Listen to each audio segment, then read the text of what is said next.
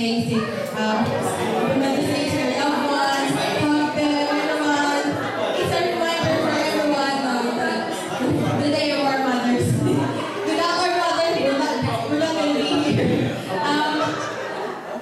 Feel free, everyone, to as the word of God from our brother Bobby. Bigyan po natin lang sa balakang.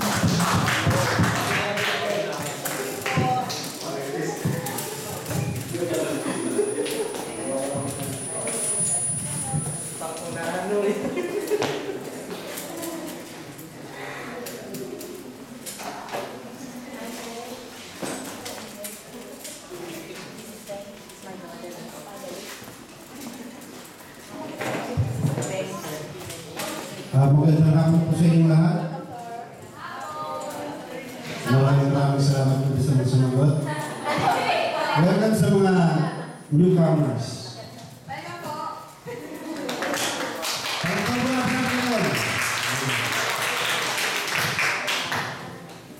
Dito po sa aking lahat sa inyo is basic na basic lang po. Tama-tama din sa mga newcomers. Kita-kita naman sa title, 5PX, Spiritual Fitness Plan. Ibig sabihin ng 5PX, 5 Basic Exercises. 5 Basic Exercises, Spiritual Fitness Plan. In the late 1950s, there was an exercise program called 5PX, which is 5 Basic Exercises, developed for the Royal Canadian Air Force, published as a booklet with 23 million copies sold in Canada, consisted of 5 exercises to be done daily in 11 weeks. In this lesson, I would like to suggest a similar 5X plan, designed for us Christians to aid our spiritual growth and development, consisting of 5 spiritual exercises to be done daily, though not in 11 weeks. I call it the 5BX Spiritual Fitness Plan. In the original 5BX, the first exercise involved is stretching. Our spiritual 5BX plan begins with a daily regimen that will stretch our souls. Una, read the Word of God. Nagbabasa ba tayo ng Biblia? Nakikinig tayo ng mga salita ng Diyos. The Word of God. The means by which we grow spiritually. In 1 Peter chapter 2, verse 2, like a newborn baby, crave pure spiritual milk, so that by it you may grow up in your salvation. Napakaganda ng salita ng Diyos, especially sa ating mga Kristiyano. Kasi yan ang magsisilbing gabay ng ating buhay, yung salita ng Diyos. Pangalawa rin, the psalmist valuation of the word. In Psalm chapter 19, verses 7 to 10, it says, the law of the Lord is perfect, converting the soul. The testimony of the Lord is sure, making wise the simple. The statute of the Lord are right, rejoicing the heart. The commandment of the Lord is pure, enlightening the eyes. Enlightening the eyes. Katulad na sinabi ko kanina, the Word of God will guide us sa pagtahan natin sa buhay natin. The Lord are true and righteous altogether, more to be desired are they than gold. Yeah, that much fine gold, sweeter also than honey and the honeycomb. Pangatlo, it was the Word of God that Jesus resisted the devil. Bago pa man tayo niligtas ng Diyos, tinukso siya ng demonyo at ginamit niya rin ang salita ng Diyos. Sinabi niya sa Matthew chapter 4, verse 4, but he answered and said, it is written, man shall not live by bread alone, but by every word that proceeds from the mouth of God. So Matthew chapter 4, verse 7, Jesus said to him, "It is written again, you shall not tempt the Lord your God." In Matthew chapter 4, verse 10, then Jesus said to him, "Away with you, Satan, for it is written, you shall worship the Lord your God, and Him only you shall serve." So pang-apat, it is by God's word in our hearts that we can resist sins. Psalm chapter 119, verse 11, "Your word I have hidden in my heart, that I might not sin against you." Dapat ang salita ng Diyos ay isa sa puso natin. Napakahalaga ng mga salita niya dahil kapag nilalayan natin ang bawat salita ng Panginoon, ito ang magbibigay kalakasan sa ating buhay, magbibigay gabay, magpapalakas sa ating mga kahinaan. Kung may mga katanungan tayo sa Diyos, nandiyan na kanyang mga salita, doon natin makikita ang lahat ng sagot tayo. Amen?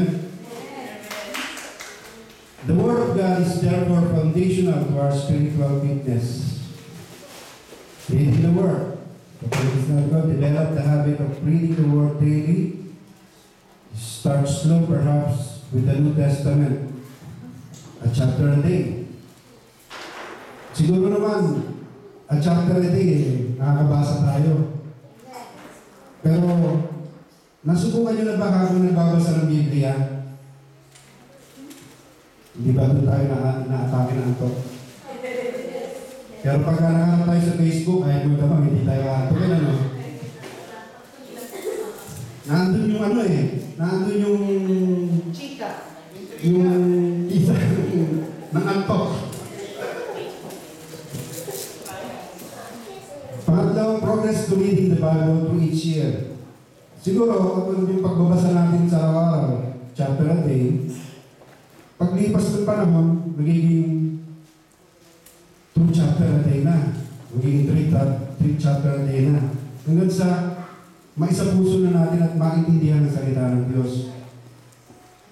Ako, ginagawa ko para hindi ako ataking ng antok. Alam mo, ginagawa ko, pag-gising sa umaga, salita na ng Diyos kagad ang binabasa ko. Hindi na ako atakin nun, bagong gising ako eh. Di ba? Isa yun sa natutunan ko. Kahit nga minsan di pa ako nagigilamos, talagang nakaano na eh. Kaya lang, dapat magilamos ka muna kasi para hindi wala nakabasa mo ito habang nagbabasa ka ng Biblia. Anyway, read devotionally, meditating, and what you read. Dapat natin isasabuhay ang kung ano man yung babasa natin. Because the Word of God will help us to grow in grace and knowledge. In the original 5 plan, the second exercise involves sit-ups. Alam niyo ba yung sit-ups? Yung sit-ups, nagpapatigas ng abs. Yung kapandisal ay gamonay natin siya, yung magiging kapandisal. The second exercise is sit-ups to strengthen the midsection. Katulad ng sinabi ko. Our spiritual 5 plan involves a spiritual exercise that will empower our souls. Alam niyo kung ano yun? Spend time in prayer. Ako hindi ako masyadong mahaba magdasal. Likely lang ako magdasal ako. Lalo na pagka nasa karamihan o marami akong kasama. Pero nasusubukan ko rin magdasal. Kung magdasal ako ng mahaba at taimtim, especially kung nag-iisa ako, especially kung madilim, tahimik, doon ako nakakapagdasal ng nais kong sabihin sa Diyos. Ngayon ko dahil siguro sa kapag nagdadasal tayo kasama niyo, talagang wala akong maisip kung ano na lang yung pumasok sa isipan ko. Pero kapag taimtim ako nagdadasal na nag-iisa, doon pumapasok lahat ng nais kong sabihin sa Diyos.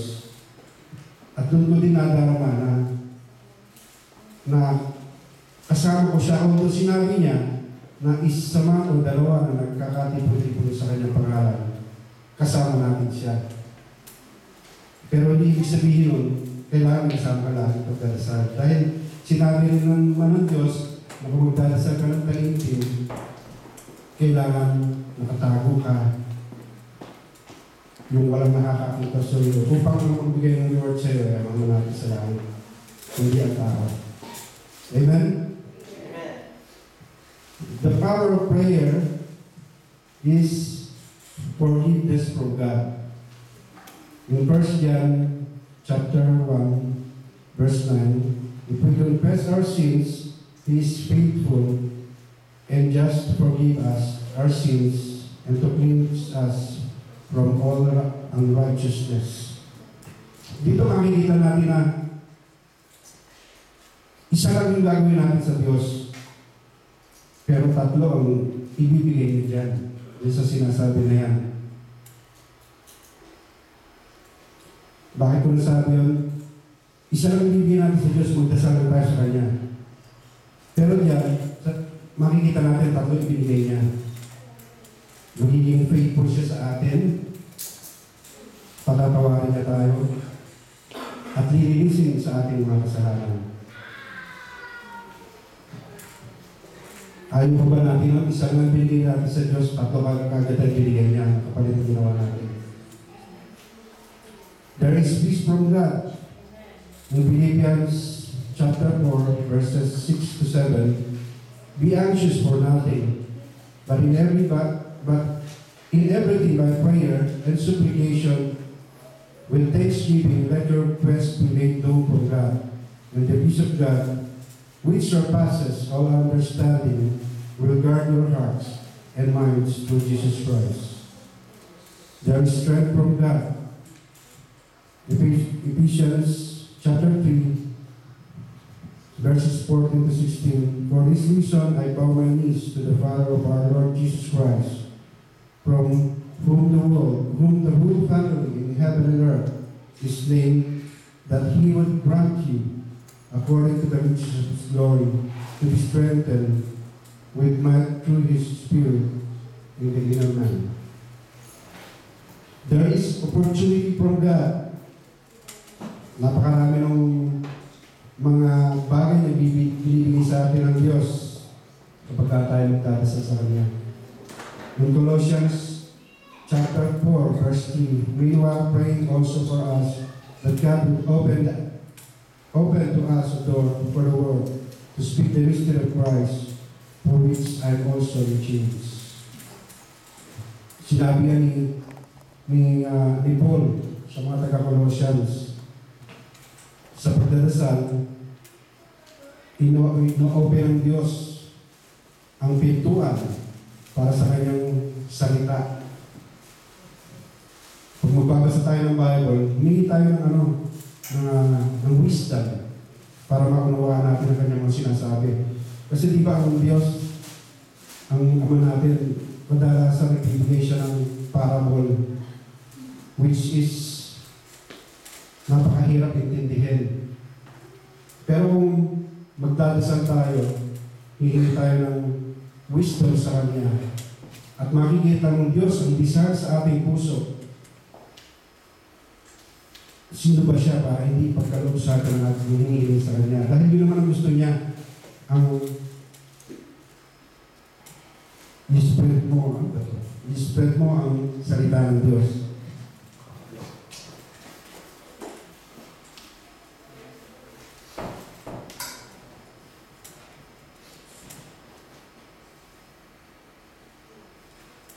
We should see it. Sa panglima, there is boldness from God. Ephesians chapter 6, verses 19 to 20. And for me, the utterance may begin to me, that I may open my mouth boldly to make known the mystery of the gospel, for which I am an ambassador in chains, that in I may speak boldly as I ought to speak. Sa pang-anim, there is wisdom from God. James chapter 1, verses 5 to 6. If any of you lacks wisdom, Let him ask of God, who gives to all liberally and without reproach, and it will be given to him. But let him ask in faith, with no doubting, for he who doubts is like a wave of the sea, driven and tossed by the wind. Yun yung sinasabi ko kanina, na humingi lang tayo sa Diyos kung makita niya yung desire sa ating puso na may kababaang loob at may buong pananampalataya, ibibigay niya yun sa atin. Pray fervently. Ano ba yung fervently? Yung nag-iinit, nag-aalaw. Tama ba yun? Taintim. Yan. Thank you, Pastor. Taintim na pagdadasal. As you read the Word of God, pray for wisdom. Yan, yung napagin ko kanina. Pray daily for forgiveness, strength, opportunity, boldness. As needed, pray for peace, healing, and tranquility. Continue earnestly in prayer, vigilantly with thanksgiving in Colossians chapter 4, verse 2. Consistent fervent prayer will strengthen your relationship with God. In the original 5X plan, the third exercise involved back extension that increased flexibility. Our spiritual 5X plan involves a spiritual exercise that enrich our souls. Sing praises ang pangatlo. Ang music ministry, pasado na dyan. Pero hindi sa kung pasado na kami dyan,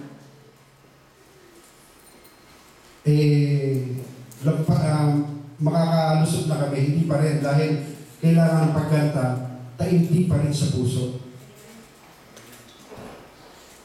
Ako, meron akong share sa inyo bago ko sabihin kung anong nandito. Noong panahon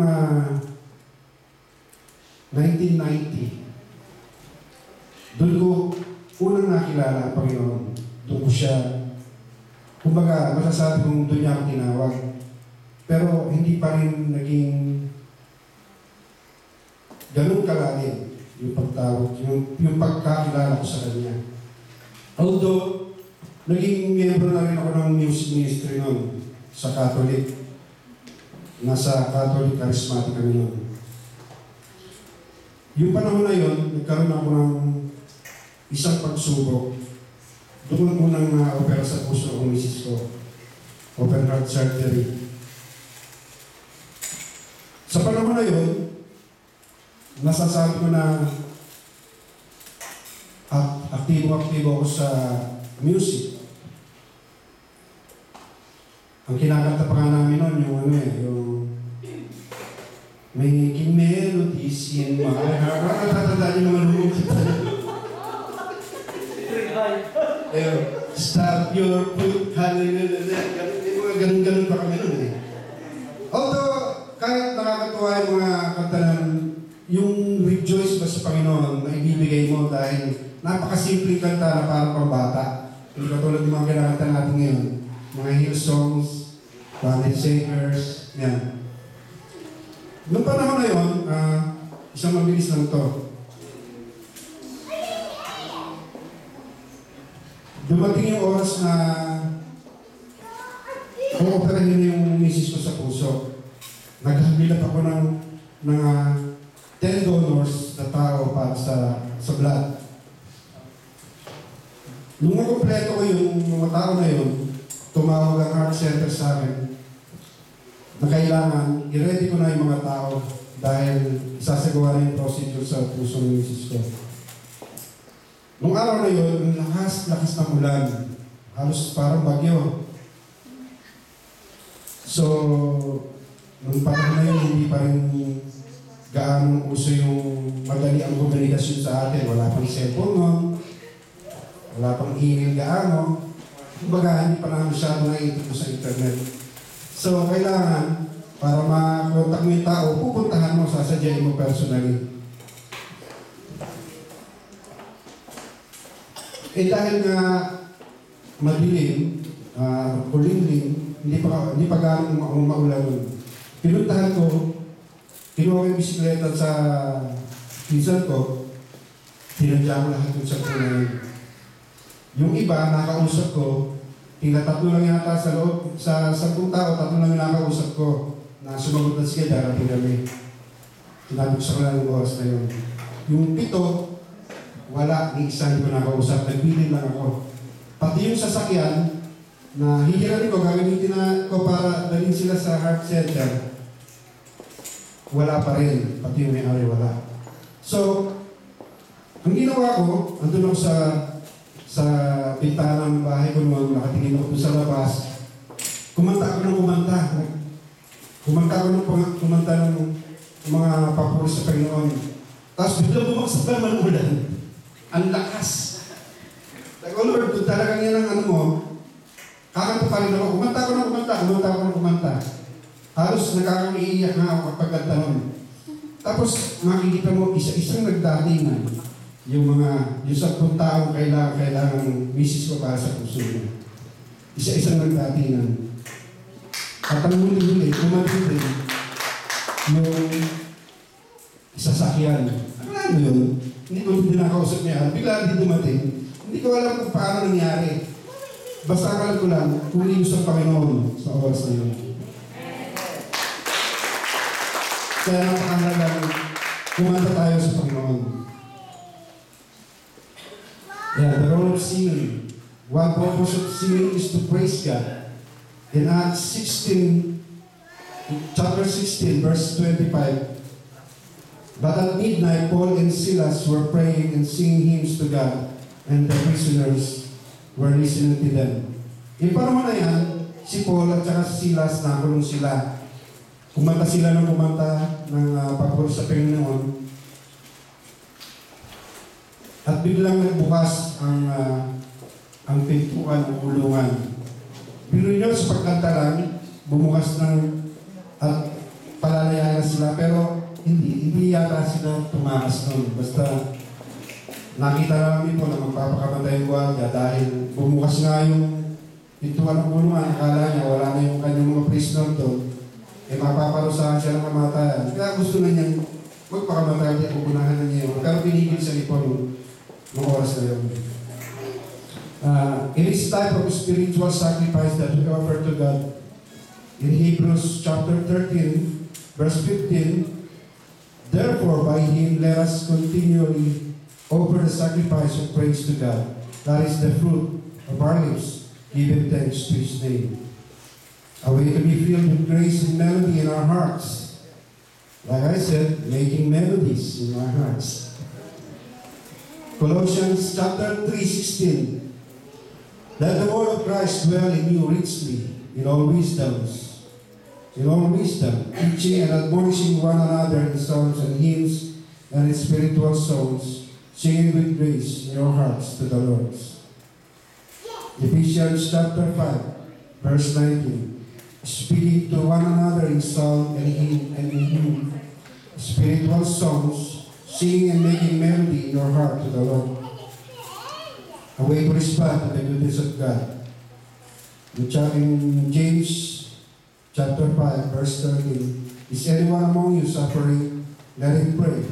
Is anyone cheerful? Let him sing song.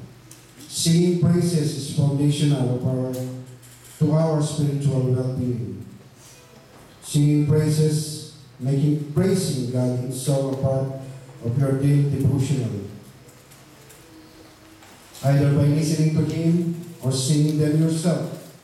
Kahit na yung hindi tayo masyadong magaling kumanta ka lang ng kumanta. Balang araw, madidevelop. Yeah. Tutulungan tayo ng Panginoon. Parang ako nun, hindi lang sa pagkanta, sa pagsayaw. Siguro naman ako sa inyo ba? Sakto kayo dyan. Ang isasample ko na lang, nung una ako sumama sa ministry, alam niyo po ko, para ako sa Fernando po. Ganyan lang. Kapag kanta ako, ganun lang. Pero ngayon, makikita ninyo, gumagalaw na ako. Good. Anyway, sing while you drive, while you work, either quietly or loud. Yung bang, kahit kung ano man ginagawa natin, kumanta lang tayo ng papuri sa Panginoon. Para na rin tayo nagdadasal nun. Dahil, ang pag-awit sa Panginoon ay pagbibigay papuri sa Kanya, katulad ng pagdadasal. Make melody in your heart, sing with grace in your heart. Singing enriches our souls and fortifies our relationship with God. The fourth exercise in the spiritual 5 weeks plan was push-ups to strengthen the upper body. Alam niyo yung push-up? Pampalakang bitid yun. It involves a spiritual activity that strengthens our relationship with God and other Christians. Pangapat is fellowship with brethren. Kaya tayo narito ngayon dahil sa fellowship. Isa yun sa magpapalakas sa ating spiritual life. Katulad ngayon, may mga bago tayong dating, mga brothers and sisters, ito na yung panahon para makilala natin sila ng lubusan. Amen. The importance of fellowship, the church is the body of Christ which is built up when each part does its shares. But speaking with in Ephesians chapter 4, verses 15 to 16, but speaking the truth in love may grow up in all things into Him who is the head, Christ, from whom the whole body joined and knit together by what every joint supplies, according to the effective working by which every part does its share, causes growth of the body for the edifying of itself in love. Naalala ko yung isang topic ni Pastor noon, yung natatandaan niyo ba yung mga pati ng katawan, yung kamay, mayroong lips, may ilong, may tenga, may puwet, may paa. Ang isang tao, para umilos ng maayos, dapat nagkakaroon ng operasyon yung bawat katawan ng bawat parte ng katawan. Isa lang ang hindi umayos dyan, apektado na lahat. Halimbawa, napila yung isang kanang paa natin, hindi na magandang maglakad ng isang tao kung hindi magiging maayos ang kanyang mga paa. Tama. At isa pa, kung halimbawang hindi pinapansin ng isang parte ng katawan natin, ang isang parte niya, halimbawa, yung puwet, hindi siya pinapansin ng kamay, hindi siya pinapansin ng paa, hindi siya pinapansin ng ilong, although yung ilong ang unang nakakapansin sa puwet. Diba? So, ang gagawin ko hindi ko ako pinapansin, hindi ko ilalabas ang mga kinain nyo, ang mga pinasok sa katawan nito. Pag hindi nyo ilabas, maapektuhan lahat yun. Sasaktan tiyan. At pag sumakit ang tiyan mo, hindi ka makakalakad, hindi ka makakagalaw. Kaya importante sa ating mga Kristiyano na nagkakaintindihan sa bawat isa. Yun ang fellowship. Amen. Our assembly is designed to steer one another to love and good works. And let us, in Hebrews chapter 10, verses 24 to 25, and let us consider one another in order to stir up love and good works, not forsaking the assembling of ourselves together as is the manner of some, but exhorting one another, and so much the more as you see the day approaching. Our fellowship is source of comfort and edification. In 1 Thessalonians chapter 5:11, therefore, comfort each other and edify one another, that as you also are doing. Our fellowship is source of comfort and edification. Oops, bumalik ako. In Hebrews chapter 3, verses 12 to 14, Beware, brethren, that lest there be in any of you an evil heart of unbelief in departing from the living God. But exhort one another daily while it called today, lest any of you harden through the deceitfulness of sin, for we have become partakers of Christ if we hold the beginning of our confidence steadfast to the end. Experiencing fellowship, assemble together with Christians every opportunity you can. Take advantage of the assemblies offered by the local congregations. Ito yun. Not just one time on Sunday, but every time the door is open. Hindi lang yung linggo tayo magsasama-sama. Kahit mga weekdays, may mga pagkakataon tayong dalawin ng bawat isa, magbali, mag-chit-chat. Napaka-importante nun sa buhay Kristiyano natin. Look for ways to be with Christians daily. By phone, Bible studies, and social activities. Namimiss ko na Bible studies. Hindi, hahanap-hanapin mo yun eh. Lalo na nakasanayan natin, hahanap-hanapin natin yan. Na-eksakto naman, ano? Amen? A fellowship with other Christians strengthens one faith in God and Christ. Ito na po, nasa panglima na tayo. Matatapos na po. The fifth and final exercise in the original 5 H was running in place or walking to increase endurance. The spiritual 5 H plan includes spiritual activity that produces endurance as well. Alam niyo kung ano yun? Sino nakakaalam? Ito na. Do good works. The role of good works. We are not saved by good works. In Ephesians chapter 2, verses 8 to 9, for by grace you have been saved through faith, and that not of yourself, it is the gift of God, not of works, lest anyone should boast.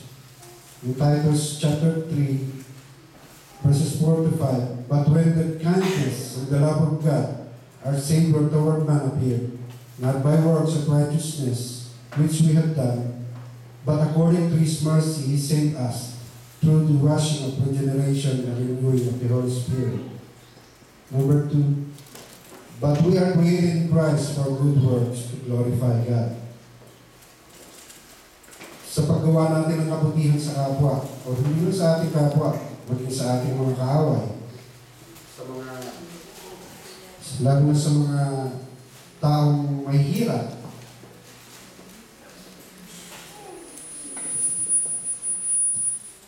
nakikita doon ng pagpupuli sa Panginoon. Nag-glorify ang Diyos sa mga paggawa ng kabutihan natin. In Ephesians chapter 2, verse 10, for we are His workmanship, created in Christ Jesus for good works, which God had prepared beforehand that we should walk in them. In Matthew chapter 5, verse 16, let your light shine before men, that they may see your good works and glorify your Father in heaven.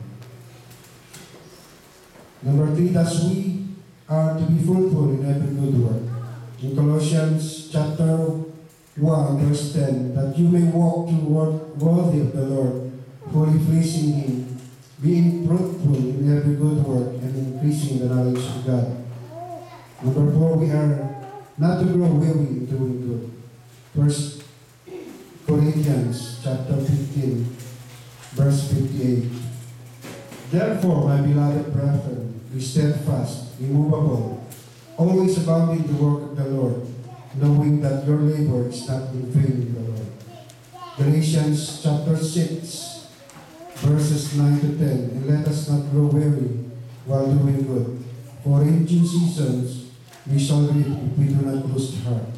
Therefore, as we have opportunity, let us do good to all, especially to those who are of the household of faith. Sa pagbibigay natin ng tulong sa ating kapwa, doon tayo nakikita ng Panginoon. Doon natin napipilis ang Panginoon. At doon natin nabibigyan ng papuri ang Panginoon. Good works is essential if we are going to reap spiritual benefits.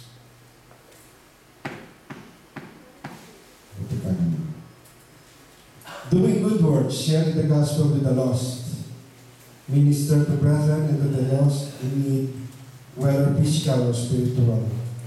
Utilize your resources, time, money, talents, to help the poor and sick. It's day trying to do something that blesses another person. Good works done systematically builds spiritual endurance. Conclusion. We have seen the 5-year spiritual fitness plan contains these 5 elements. Ano-ano nga yung ngayon? Una,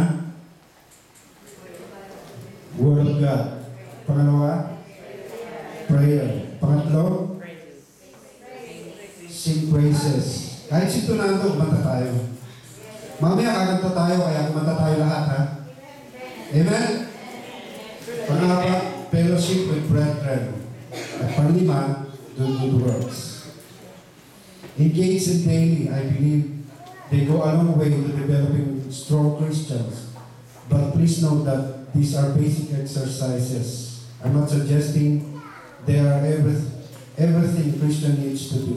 However, they will establish a good foundation of spiritual fitness. Perhaps you might find this plan helpful as you seek to carry out the admonition given by Paul to the young man Timothy. Exercise yourself toward godliness. For bodily exercise profits a little, but godliness is profitable for all things, every promise of the life that grows, that now is and of that which is to come. In 1 Timothy chapter 4, 7-3. Yun lang po. Maraming salamat.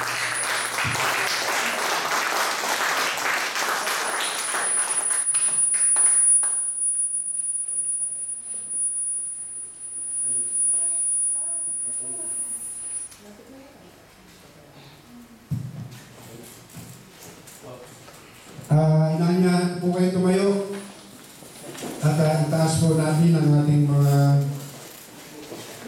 offering sa Panginoon.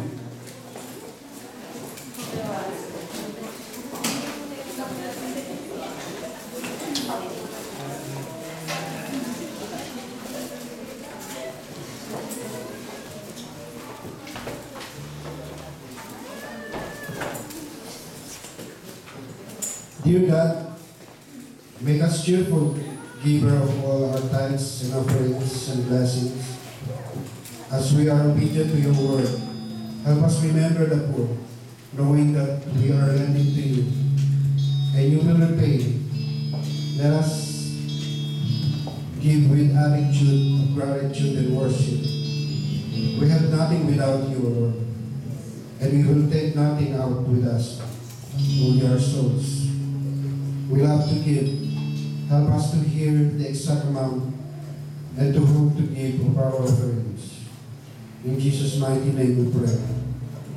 Amen. Are we ready to sing for our God?